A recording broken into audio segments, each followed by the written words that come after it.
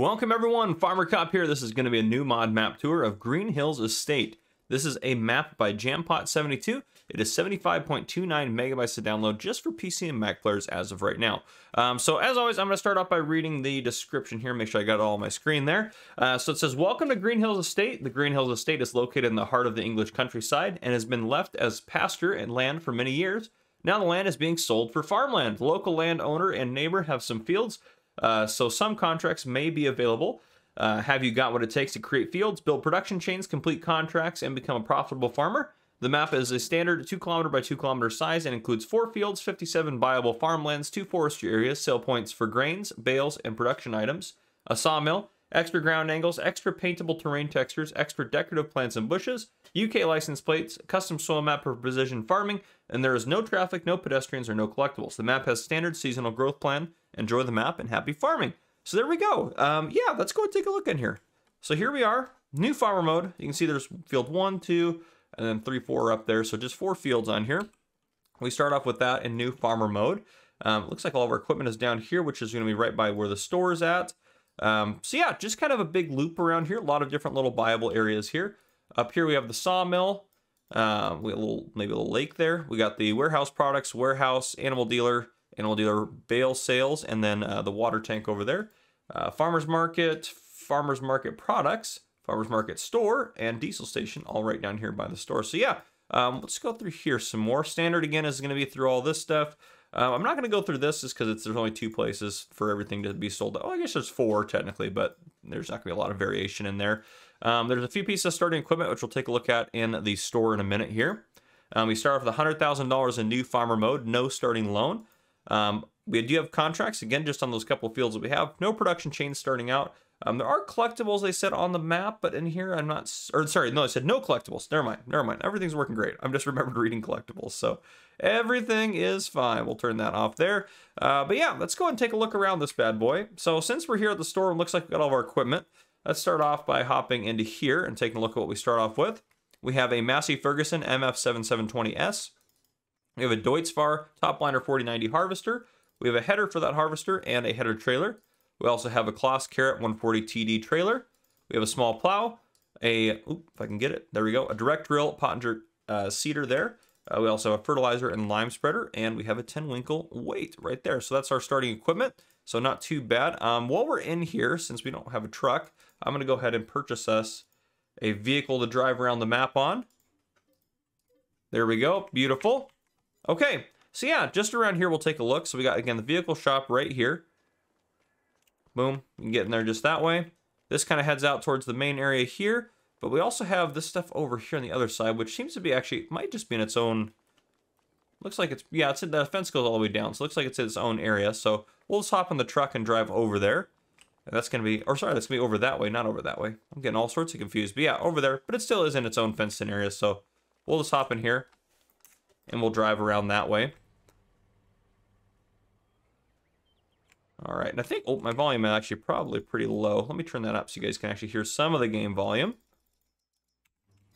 There we go. Now there's probably a little bit of noise there for you guys other than just my voice and silence on the gaps there. But yeah, we'll drive just around here. Take a look at this. So in here, just to our left, go back up to that map, zoom in a little bit. Just to our left, we have the farmer's market store, so you can buy stuff there. Then on the right-hand side, we have the farmer's market, and the farmer's market products is going to be right there, just ahead of us, straight ahead there.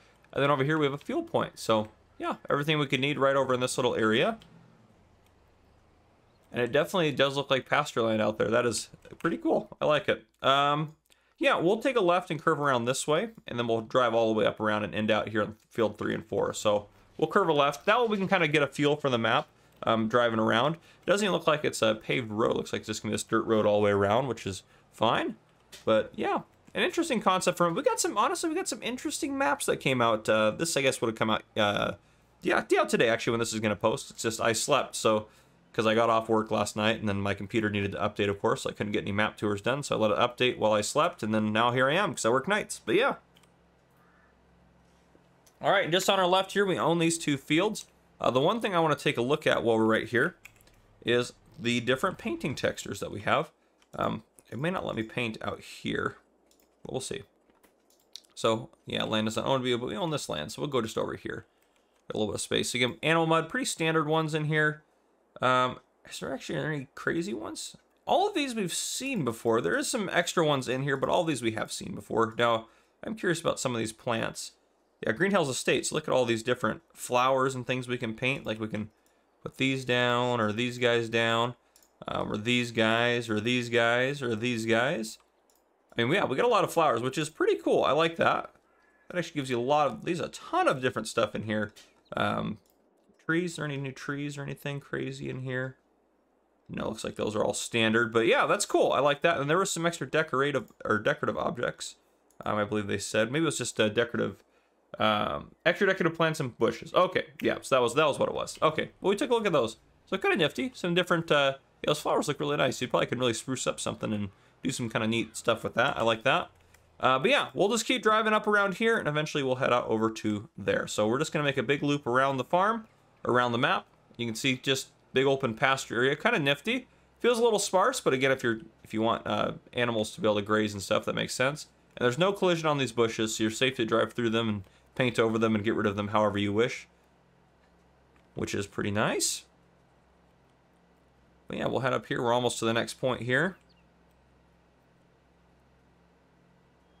All right, and here we come. Slow but sure, we're gonna make it, everyone. Slow but sure.